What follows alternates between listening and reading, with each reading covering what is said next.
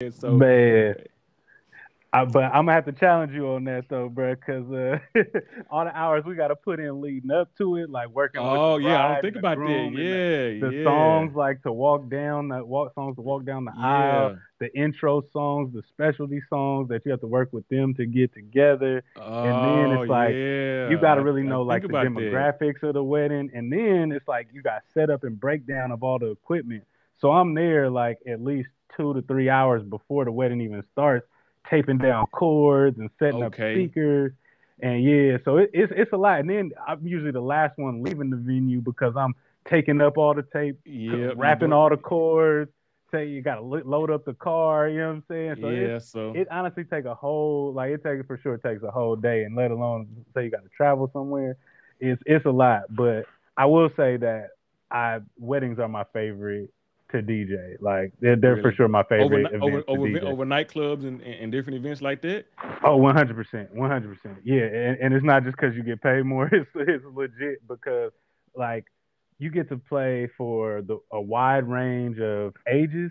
So like I get to hit all types of different types of music that I just enjoy. Like you can go old school while it's like because there's parents and grandparents and kids, so you can hit them with like old school vibes and slowly transition it into then you get into the more ratchet stuff as as the old people tired out, you tire out, get off the floor, and then you just see the blending of the families because that's where the Okay. honestly the ceremony is all great and whatnot, but honestly the real marriage happens on the reception dance floor when those families are coming together and cutting a rug together because Yeah, that's yeah, really yeah, when the bonding starts when y'all sweating together on the yeah, dance floor. yeah. Man, I really take pride in my job at those moments, like for real, like. Hey, But I get go you. I ahead. get you. No, I'm saying I Yeah. get you, man. I mean, cut you off. I said I get you because like going through my wedding, you had to like I didn't even think about the DJ. We had to get the song that you walk down the aisle for, and where we want to Yeah. play at the intro to walk in, where we coming through the reception doors, and